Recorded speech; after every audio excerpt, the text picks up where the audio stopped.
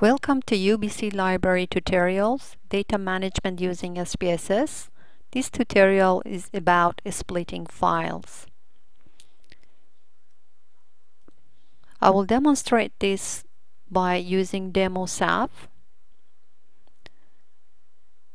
to divide the database into different sections according to one of your variables, such as marital status. You should go to Data, Split Files. You can choose Compare Groups and choose your selected variable, grouping as marital status. Push OK,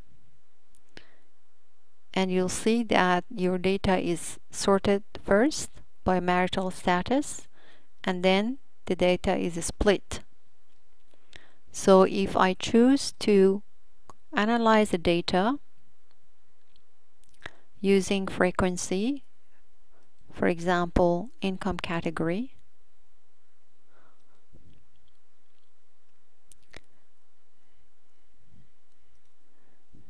or age, for which I can choose mean, minimum, maximum standard deviation,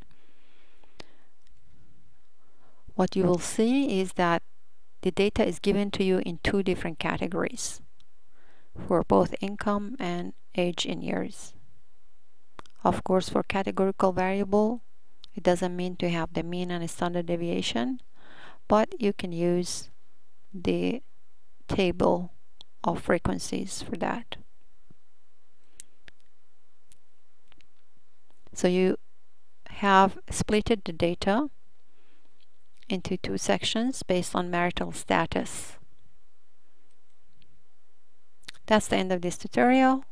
You can email me if you have any more questions or use the resources for further information. Thank you.